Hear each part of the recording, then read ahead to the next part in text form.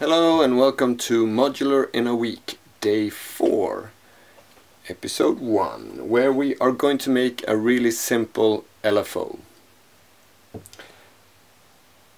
Searching online for simple LFO was one of the first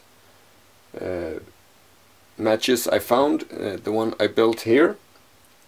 This is once again the classic 2-op amp square wave and triangle wave output, but in a LFO, low frequency oscillator mode, instead of the AAC VCO, which is the same.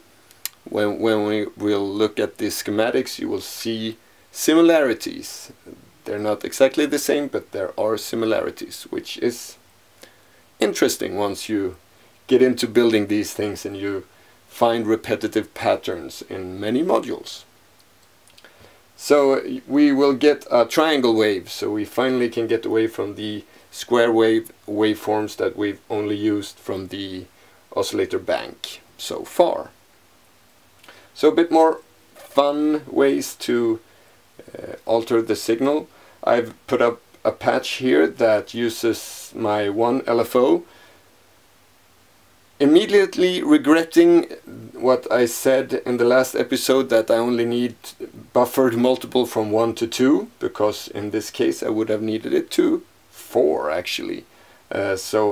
Using the buffered multiple and the passive multiple, I actually in this patch is controlling 2 VCAs and 2 VCOs, pitch and opening. So here's the patch, just a really simple one to show what you can do with a slow LFO. And this is the triangle.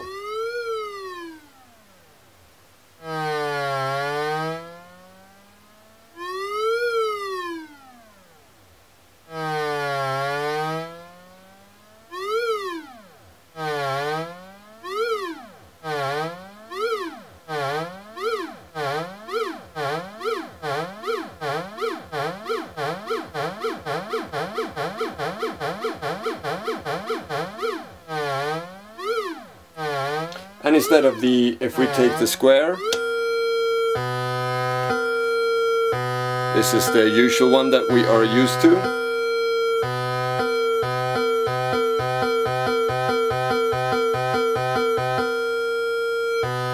And it also has a high-low.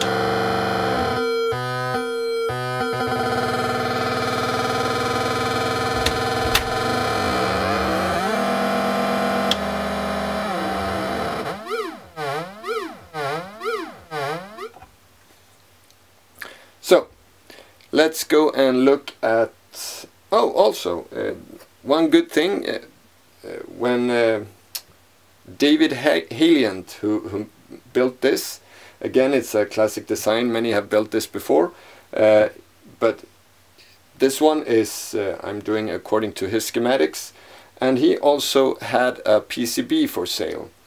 So the one I'm doing today is on a Vero board, as everything else is.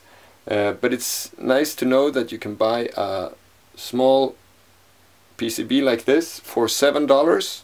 So that is actually a very good price for a modular unit PCB.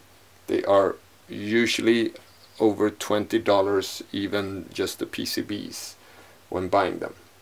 So it's good to know if you want LFOs that you can always use. You never have enough LFOs, so it's good to know that you can either buy this or do as I do today, build with a Vero board.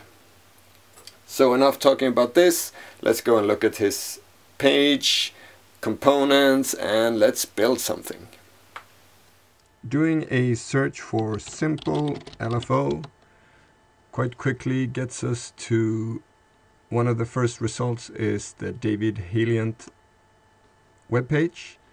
So this is a couple of years ago. He made a double LFO circuit, which he put in a panel. And so here's the main schematics of the oscillator core of the LFO. So same as the AAC VCO, we get a triangle out and a square out. And if we look at the allaboutcircuits.com circuit, we can see that this is very similar.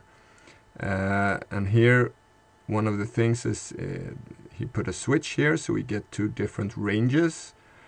And looking at the AAC VCO, I'm guessing we could do that there as well. And that would actually, so we could make the AAC VCO into a LFO as well. Maybe a voltage controlled one at that. But let's focus on this one right now. So very common design, made many times. One thing though is that there's a new documentation that isn't actually in the search result, but here you can see that instead of the TL072 with only 2 op-amps, he now has 4. And we can look at this documentation here. We get all the components that we need. And we get the build instructions.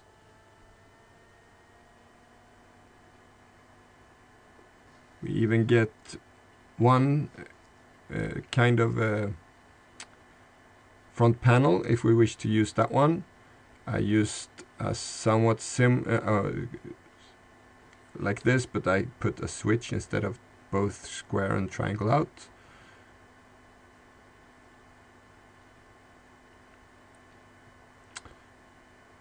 And here we have the schematics. So the schematics is split into parts. So here's the oscillator core, and then from the LFO square and triangle outs, they come here, and this is the output buffer, so we get a buffered output. And also, if we wish, we can have an attenuator here, so we can choose how much we want the signal out to be. I did skip this one in the first build I built. I can see the reason to have it. It would be good, so that might come in the second build I make with the bot PCB that I bought. And the third one here is, so on the LFO out, so on this pin right here, he also adds the circuit for the LFO activity LED, so we get an LED showing us what is happening in the circuit, which on LFOs is very nice, because then you know how fast or slow it goes just by looking at it. So these three together becomes the whole LFO. But now let's dive into the circuitry and build it on Vero board. But before we do that, we of course need to look at the components. So intermediate build, I've added the complexity. I didn't have that before, so it's intermediate. So depending on what configuration you choose, either use 2 jacks or one jack and a switch for the outputs. And also the output potentiometer isn't in the calculation. I'm going to make 2, hopefully. The one I bought, the PCB as well, but at least one. Tomorrow you'll see that one, and that one is good to make too. So maybe you build more of those and less of these. But at least one is always good to have. It is not that expensive, $5.85, so less than $6 for this one. So I'm building 2, so it adds up to about $12. 24 components, easy enough. The panel is simple enough, so the LED, the rate knob, high-low switch, triangle, and triangle square switch CV out, either triangle or square depending on what you choose. And this one is done on Vero board, of course. In this case I used 1 hole pads, so all the lines had to be drawn with the legs of the other components or wire.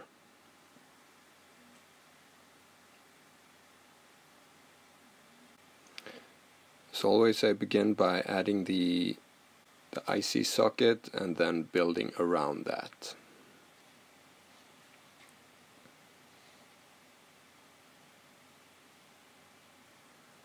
And again, making the PCB as small as possible. I did add the connections to add output attenuator, but I just added a jumper over, so it's 100% output all the time. But if I wish, it's already prepared on the board. And this build took a little bit more than an hour. I think it took 1.5, something like that.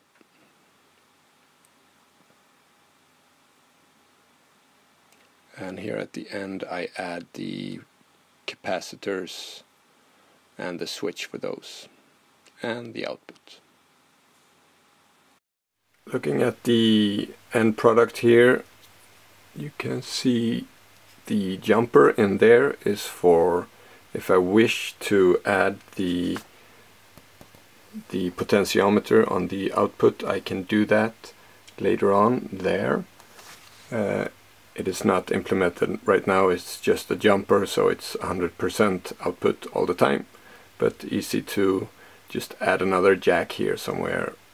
No, not another jack, add another potentiometer here somewhere, and we would have that functionality. The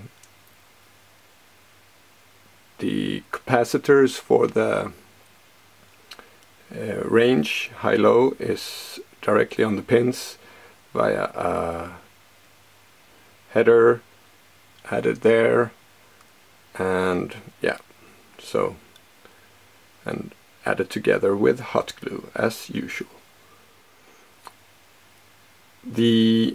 As I've written here in the paper, this circuit here with it, where we switch between square and triangle, can be doubled.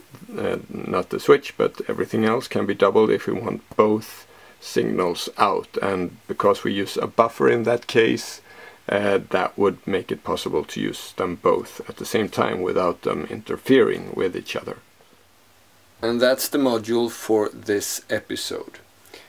One thing that I didn't think of when I built this one is that it's not voltage controllable. It is made to control other modules, but you can't control this in itself. That opens up another dimension of sounds when you can control the controller. So with that said, in the next episode we'll look at some kind of either make this voltage controllable or another module that we can make voltage controllable, so a VCLFO. Again, this one has the same oscillator as the AAC VCO, which is voltage controllable, so maybe there can be something done according to that. But that is for the next episode. Hope you like this. Show it with a thumbs up. Make sure you subscribe and that you have the bell button so you get the next episode. And until next time, take care. Bye.